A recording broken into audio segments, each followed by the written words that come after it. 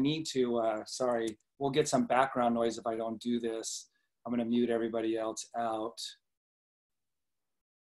There we go. And then you guys should be able to unmute yourselves as co-host. So, all right, let's jump into this. So it really is simple, but it's very profound. And it really begins with science. And it has everything to do with telomeres. That's the foundation of everything. As a human being, physically, your physiology, everything, you can trace it right back to the telomere, which is on the tips of the chromosomes here. And they protect your DNA. They actually hold them together at the ends. But what's happening is the body's under constant attack. It's gotten worse over the years. There's a lot more chemicals. There's a lot more stress. There's just a lot more things that are attacking the human body unlike ever before. And it's actually suppressing the body, keeping it from helping it, enabling it to heal itself. And it's doing damage faster than it ever has. So if you look at the red tape here representing the telomere and the rope representing the chromosome, which they sit in the middle of every cell, the DNA is like the software that's running the cells. It's running the programs. And the programs are our skin, hair, eyes, organs, and bones. The shorter the telomere gets, the more DNA you've lost. These little nucleic bonds separate. And they've linked that to every symptom of aging and every degenerative disease. In fact, that's Nobel Prize winning research, where most people don't even know they have a telomere, let alone that everything that has to do with our quality of life and our health is called a telomere. It really is the foundation of where everything starts to originate with the problems.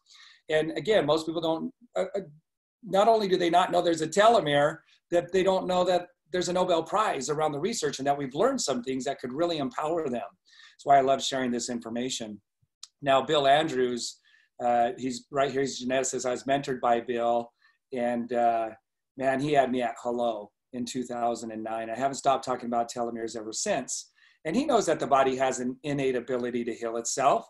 And so what he was able to do was unsuppress the chromosome, a gene that's in the chromosome that produces this enzyme. He did it in his lab with human skin cells. When he did, the body started healing itself on a telomere level. We see it in other areas. If you get burnt, you know, if you get a sunburn, the body heals itself. If you get a cut, it heals itself. If you break a bone, it heals itself.